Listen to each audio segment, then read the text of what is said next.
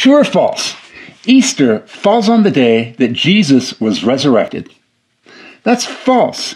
Easter falls precisely on the first Sunday after the first full moon of the spring equinox.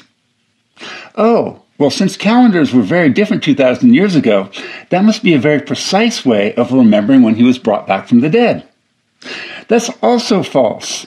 This system was set up immediately after Jesus died in 325 AD by a group of Christians to ensure that Easter never came before Passover, because many people believe that Jesus was crucified on or about Passover. Oh, well, if we know that Jesus died on or about Passover, all we have to do is look back to the year he died, figure out when Passover was, and we can determine an exact date for the resurrection.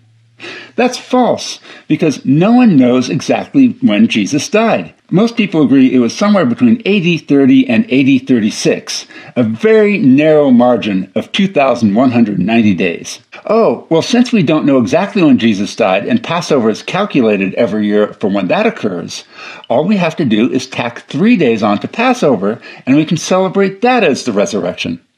Well, that's false, because Christians and Jews don't see eye to eye, and there's no way Christianity wanted to have any of their holidays tied in any way, shape, or form to the Jewish tradition. So they came up with this new system of calculation to get close to, but not dependent on Passover for the resurrection. And finally, true or false?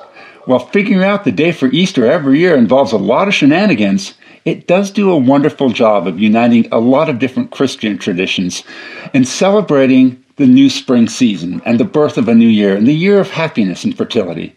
And for that, Easter is a wonderful celebration. Happy Easterish, everyone!